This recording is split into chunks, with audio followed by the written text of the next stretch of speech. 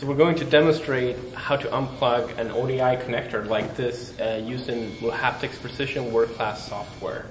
And rather than controlling the robot from a regular video view like this, we're going to switch to 3D. So when I'm wearing the Oculus, I can actually look around in the remote workspace and I can see everything in full 3D. We can control the robot also in this 3D view, and we can control it with force feedback to aid in unplugging of this connector. And it sucks me in with force feedback and it tells me where to stop. And then I can just grasp the connector and just move the handle up.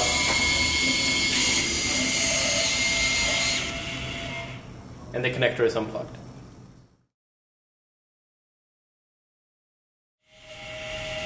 We'll let the force feedback guide us, and we just move the handle down. We ungrasp, move up, and we're done.